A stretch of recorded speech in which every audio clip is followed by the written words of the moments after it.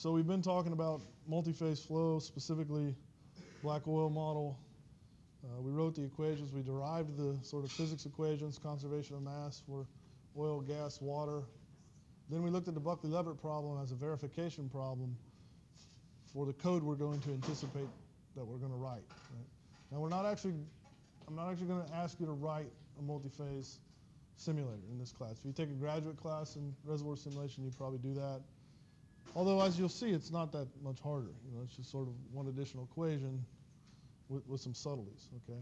So, but we are going to now develop the discrete equations, so you get to see what they look like, and you'll see that the structure is very similar to what you know. So we'll, with that in mind of where we're going to develop the discrete system that we can solve for multi-phase flow, we're going to start with modifying the equations that we wrote down, and we're going to make some assumptions. So we're going to go to two-phase because the extension to three-phase is not that difficult. So we're going to stick with two phases, oil and water, okay?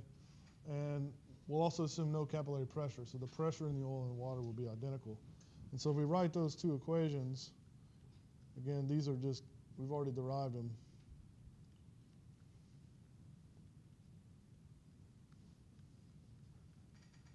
So this is the mass balance for the oil.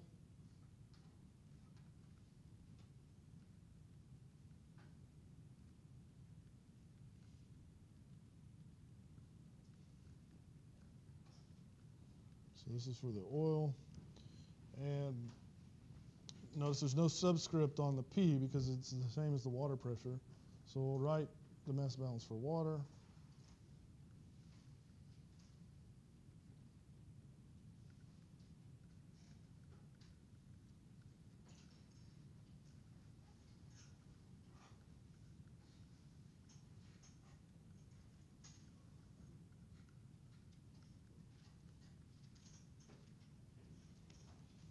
Like that. So that's for the water.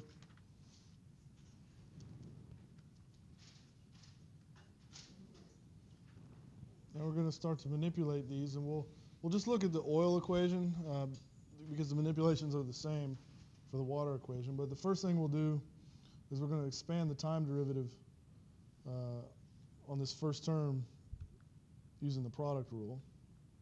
So for this first term is that guy, that's equal to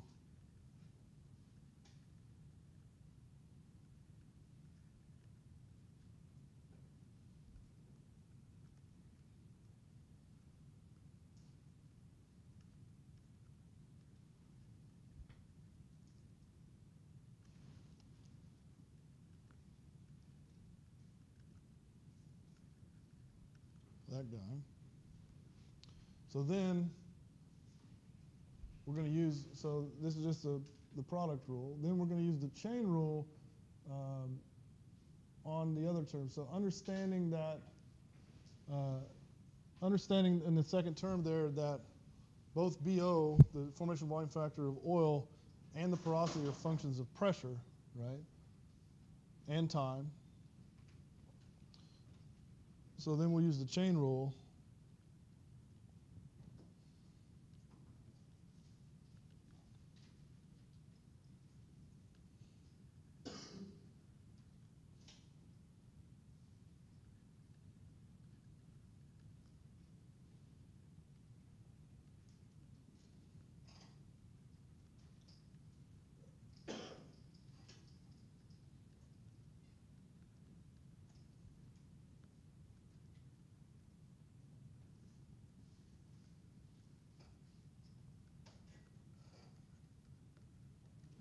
Right, again, that comes because both phi is a function of pressure and time, as is BW, BO, or if you want to say 1 over BO, is a function of pressure and time. Right, so we just use the chain rule. Right? So d phi dt is d phi dp dp dt, right, via the chain rule. What?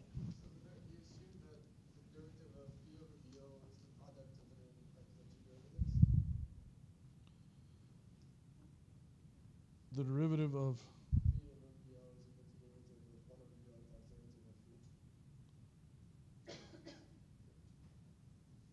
In the first term?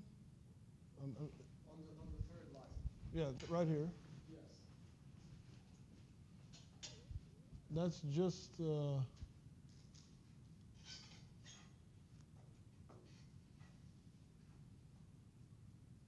I don't see the problem. That's Well, because like the derivative of x. oh wait. X, for example, is what? This shouldn't be here. Feel better now? Yeah. It's just the product rule. I just derivative of the first times the second plus the first times the derivative of the second.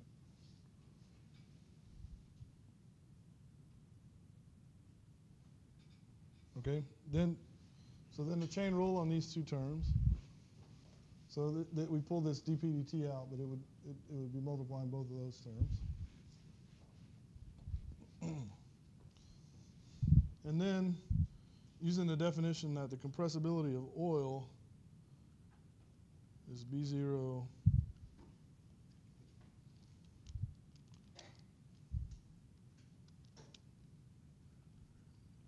dp 1 over BO,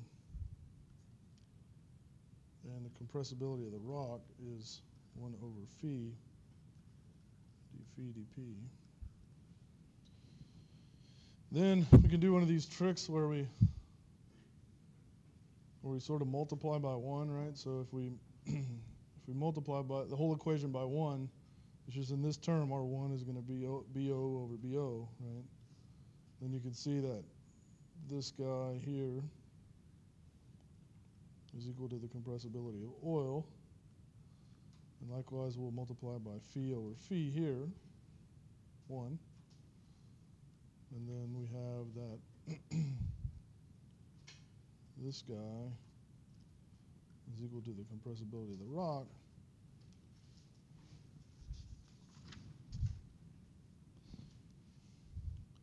Then the equation becomes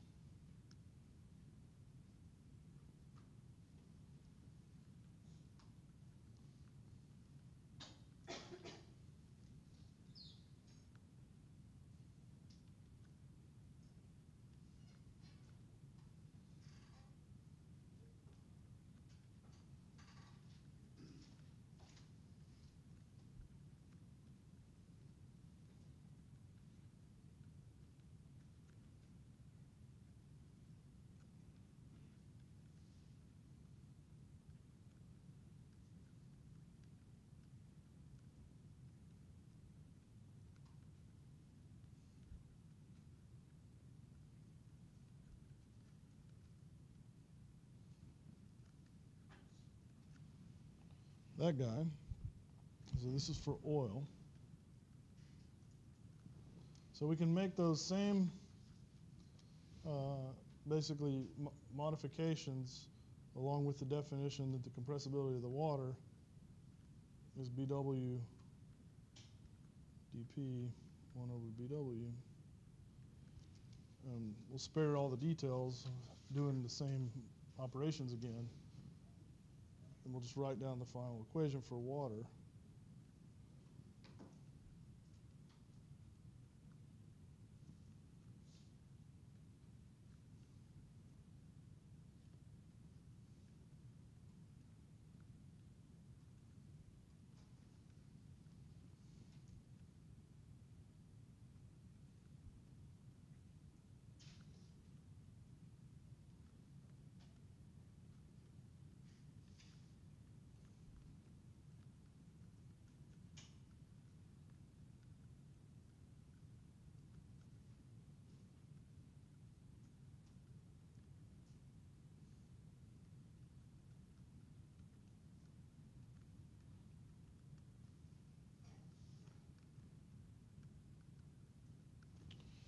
So that's the water equation.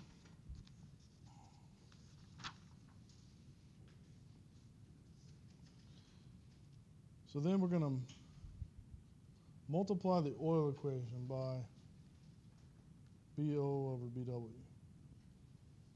So we do that to all the terms.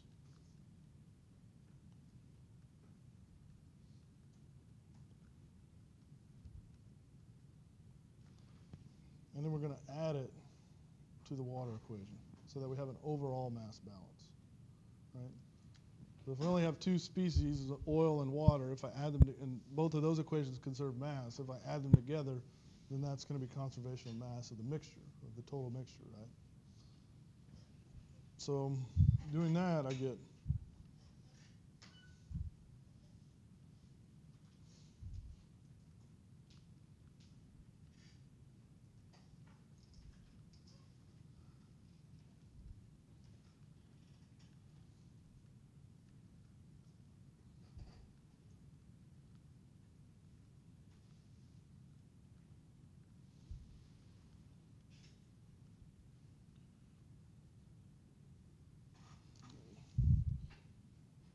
you know what, I'm just going to save us some steps here.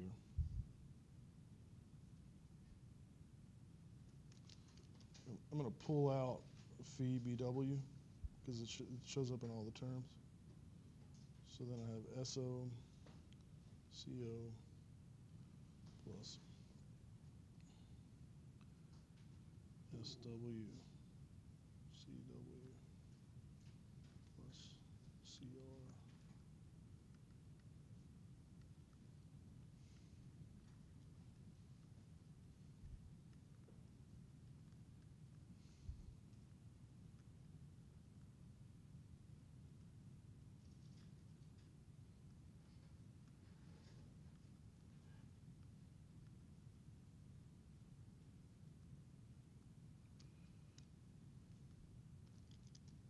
KRO.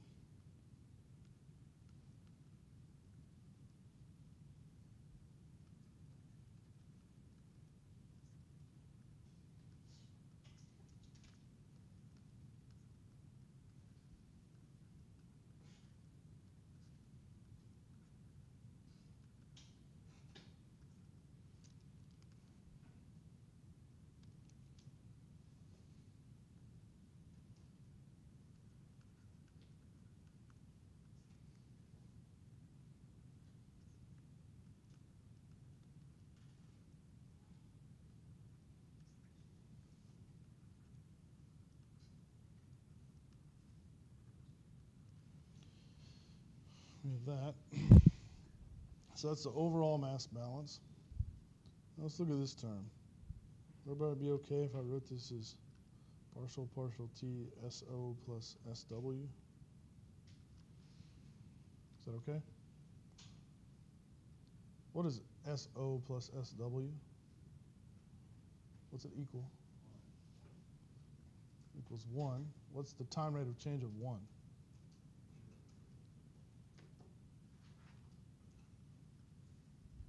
Zero, right? Also here we have another 1, right? So we're actually going to define this as phi over BW times the total compressibility, right? So where the total compressibility is SO, CO, SW, CW plus CR.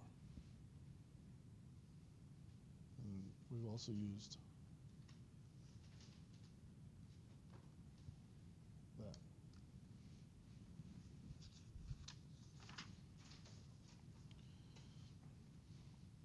So then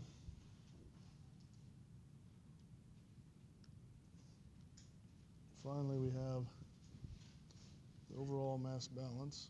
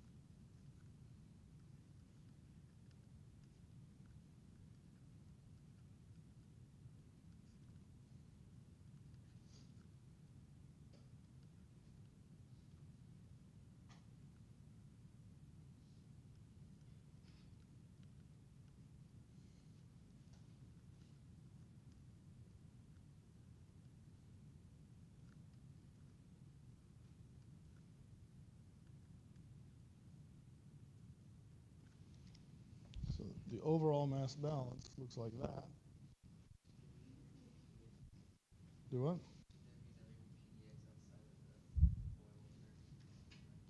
Yep.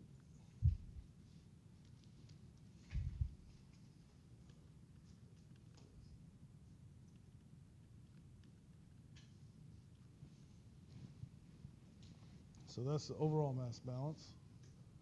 Now, it looks like we got rid of all the saturations. Now we started with an equation that had saturation and pressure, and now we have an equation that appears to just have pressure in it. Did we completely get rid of the saturations? Where are they? Yep, they're in the relative permeabilities. So it's still a function of saturation through the relative permeability. But when it's written like that, it sort of looks like it's only a function of pressure. So this is often called the pressure equation.